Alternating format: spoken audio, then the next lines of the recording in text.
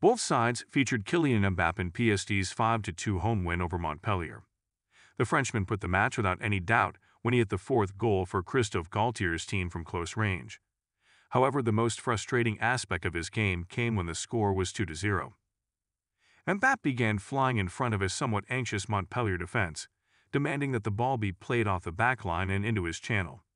But when the ball was instead discharged to Lionel Messi, the Frenchman reacted furiously, with Messi panting on goal and Achraf Hakimi's always dangerous interference with the young Argentine.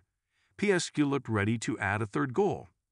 Perhaps it would have done if Mbappe had continued his career outside the Montpellier defense.